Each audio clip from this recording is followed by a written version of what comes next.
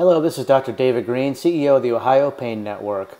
Today's topic is an overview of RSD and CRPS. RSD stands for reflex sympathetic dystrophy.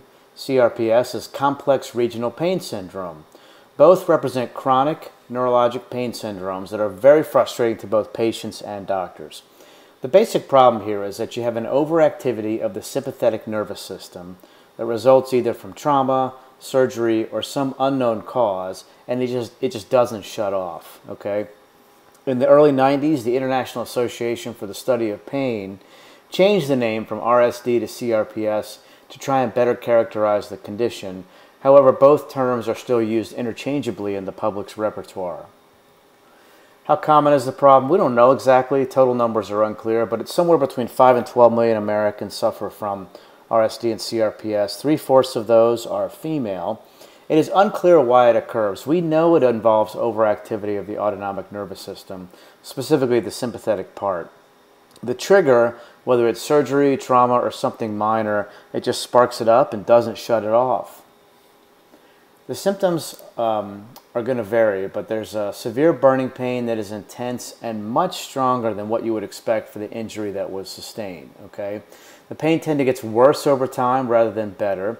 It starts at the point of injury, but then it can spread to the whole leg or arm, and then it can actually spread to the other side as well. There's often significant sweating, swelling of the tissues, extreme sensitivity, even with like just a light touch, even like a sheet, touching the area.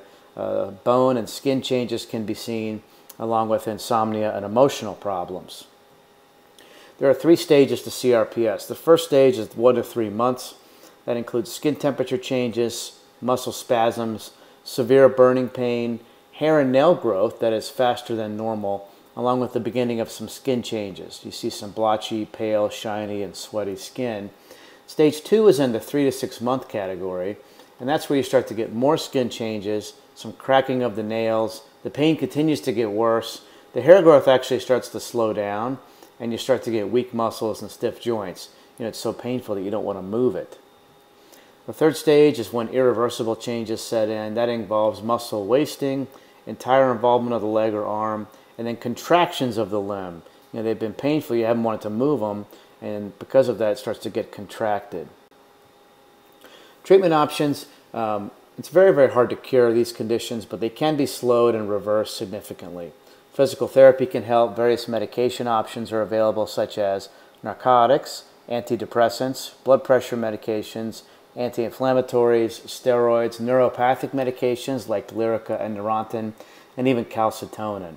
A lumbar sympathetic block can help for the lower extremities, and a stellate ganglion nerve block can help for the upper extremities. If that works and then wears off, it can be repeated, or a surgical sympathectomy could be in order. As a last resort, a spinal cord stimulator or an intrathecal drug pump may be indicated. What are the outcomes of treatment? It definitely depends on the timing. If it's gotten to earlier, the treatment outcomes are definitely better. A large study in the 80s showed that if treatment was started within 2 years of onset, success is over 80%. If it's at the 2 to 5 year mark, it's 70%. And if it started after that, the treatment options are lower. The outcomes are to only 10 to 20% success. There was a study looking at the Annals of Neurology in 2004. Spinal cord stimulator for RSD in over 50 patients showed very favorable outcomes for RSD. There were some minor complications that are typical of spinal cord stimulators. The leads could move, the infection could occur, some wound drainage. One of those, the movement during motion, where a person is laying down and goes to stand up. It used to be that the older spinal cord stimulators didn't work so well. They didn't respond, but the new ones are able to adjust to a person's movements much, much better. Lumbar sympathetic block or stellate ganglion blocks, that's when anesthetic is injected into the ganglia area. It warms the skin up immediately. It's usually about 2 degrees Celsius, therefore you know that it worked. Pain relief may occur quickly, and it may last for days to weeks. You may need 1 to 2 blocks per week with about 5 to permanently relieve a person's symptoms, or you may have to go on to an operative sympathectomy. What are the outcomes? It's complicated.